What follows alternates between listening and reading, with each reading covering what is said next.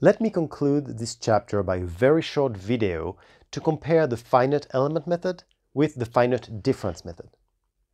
As you know, for the finite element method, what you do is you take your function u, the unknown, and you decompose it onto a basis of functions. And that basis of function is a finite basis because you have finite dimensional space.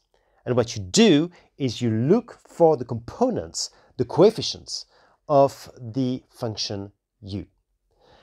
So that will give you a linear system AU equals F. And to do this properly, you need to have the Sears lemma, you need to have interpolation, and you need to have the L2 coercivity.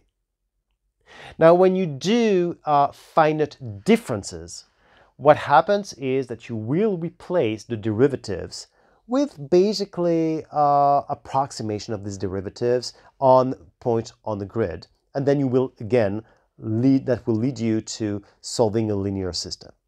And then what you will need here is the consistency error, and the L infinity stability.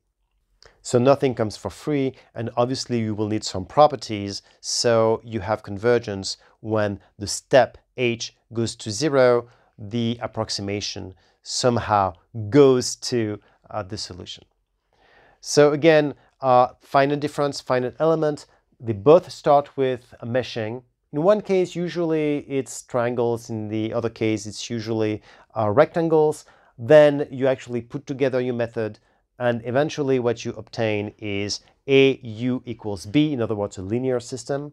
And in the next chapter, we will see strategies to solve these linear systems efficiently.